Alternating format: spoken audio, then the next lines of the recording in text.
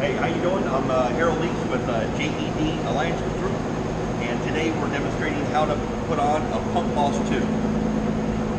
This is a newer system, an auto-link system. So let's get started. So you have the auto-link receiver, you have the belt strap for the receiver, or I'm sorry, the transmitter, aerial antenna to make connection with the receiver, your boot for the receiver, you have to put the strap on it. Then you have your connection cable. Okay, so today we're going to be installing this on HBB 260. I tend to go fast, so the phone number is going to be at the bottom if you have any questions. We set up a lot of them, so pretty quick. You just take the receiver and mount it in a good area on a 260. I like going right by the operator's control panel on the back side of it. You know, you size it up, drill the holes, pretty straightforward. And then I just run the cord down into the operator's control box. I drill a small hole at the bottom and run your manual cable here, plug it in the machine, put it in the bottom of your box, put a little RTV over the hole, that way you don't have any moisture, and then you just wire it in directly instead of on the hardline cord. And then I route the antenna the same direction. I put it in a good area, usually right behind the muffler, so you don't have any wind hitting it, and route it right to the receiver. It comes with a little template in the book, pretty nice option. Copy from the book.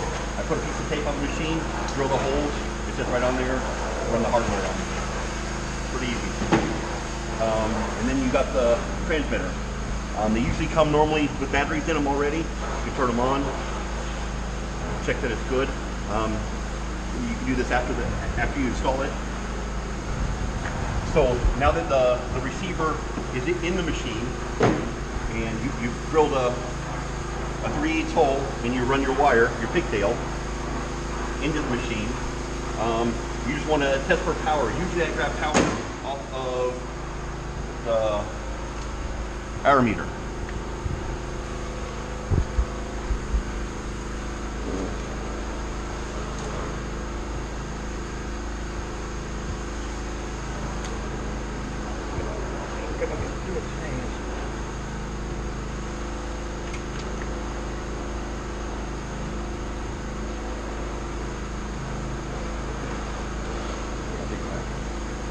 There we go.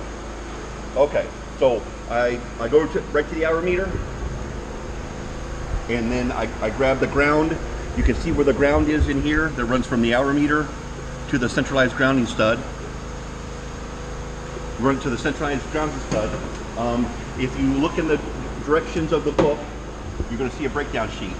There's going to be your book.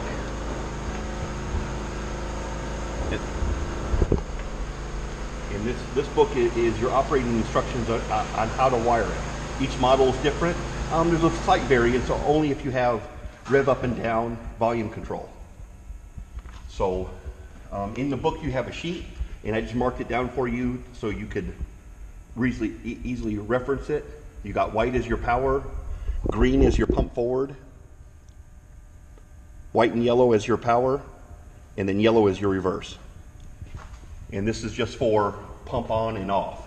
If you got rev up and down, of course now you've got violet you have to energize. And then you got tan for increase, pink for ground, or for volume going down on RPMs, and then brown for your ground. So you'll have to run 2 grounds. I wire it in on the appropriate wire. So you're going to take your 2 hots, and I run it on the hot side of the switch. This is for your pump forward. And this is going to be your power switch going to pump on and off. So I run the hot off of that. So you have hot, and then when you go into pump forward, this becomes hot. So that's going to be your pump forward. And the same would be for reverse. Okay. All right. So I drill the 3/8 hole at the bottom, run the wire through, loop it around, zip tie it nice. If you use on the time meter, you're going to have, it's already going to be grounded, so you don't have to put an inline fuse in it. So it's best to run it on the machine itself instead of run power all the way to the battery and a ground all the way to the battery, because then you have to use an extra part. If you use the machine that's already got a fusible link, then it's a little bit easier. It'll save you a little money. Okay, so I'm going to hook up red and black power. Now, real quick, and ground. Just a little demonstration. Got power for you. We're gonna hook up the ground.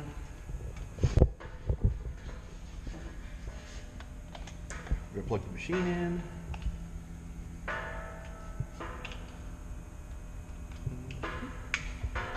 We're going to energize the system, and you have power. Okay, so going on your schematic.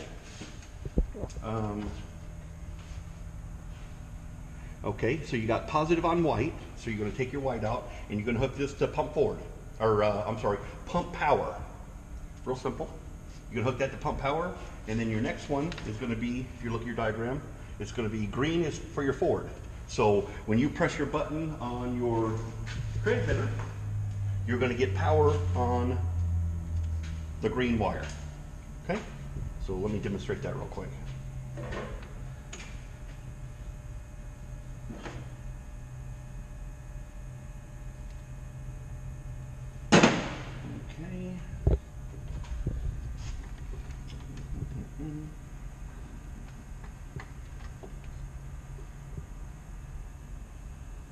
Okay, if you can hold the test light on the green. Here. And then we're going to turn the system on. You're going to turn your transmitter on. And then you're going to pump forward. There you go. And then hit it off. Stop. Okay, and then hit pump forward again. There you go. So that demonstrates pump forward. And then you're going to do the same for reverse. So where do you hook up pump forward here? Pump forward would be for your switch in forward. And that would be on your back wire here. Your back wire, and that's pump forward. So you got, in the middle you got power coming in, back side is pump forward, and then the top is reverse. And then that's how you hook up. Pump forward. Pump forward. And then if your machine is, does have increase and decrease on the RPMs, you'd hook up the violet on positive, and then you'd hook your brown up on ground. And then when you increase, it's going to throw power to the tan wire. Here, tan. And then when you hit reverse, it's going to throw power on your pink wire. Here. It's the same as we did for the forward. We can do the reverse. So I'm going to energize the gray wire, and that's your your solid power going to your pump switch. So I'm going to energize that. So you're going to hook your gray wire on your positive side of your toggle switch for pump, and then now you're going to hook your yellow wire for reverse. Hit reverse, hit off. There you go. That demonstrates reverse and forward. So if you can think of this, you're going to be hooking your gray wire and your white wire together. And that's going to be on your forward. This is going to be for your power on your toggle switch. And then you're going to hit your yellow wire for reverse, and then the green wire for forward. So those 4 wires you're going to use this is for forward and reverse. Right. And then, like I was demonstrating, then you got your accessories if you have them.